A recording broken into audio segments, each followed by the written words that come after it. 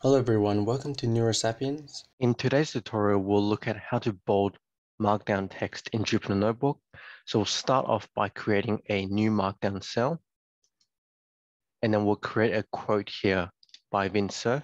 So there was something amazingly enticing about programming.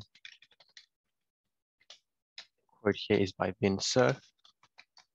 So if we run this, then all we have is just the output here for the quote without any formatting. If the first name and last name here of the author needs to be bold, what we can do is add 2 asterisks before and after the last character and first character, which needs to be bold. So here it will be V for Vint. So we'll add 2 asterisks, and then we'll add 2 asterisks directly after the last letter that needs to be bold, which is F.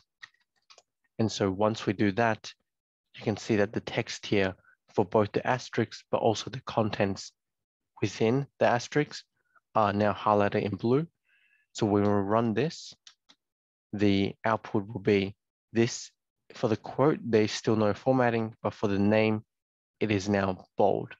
So this is how to bold text in Markdown for Jupyter Notebook using asterisks. If you found this tutorial helpful, please give it a thumbs up, subscribe and click the notification bell for weekly videos.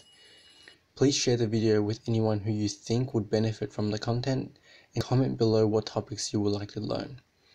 If you would like to support this channel and have the means to do so, the best way will be via my Patreon link in the description below. Happy learning, and I'll see you in the next tutorial.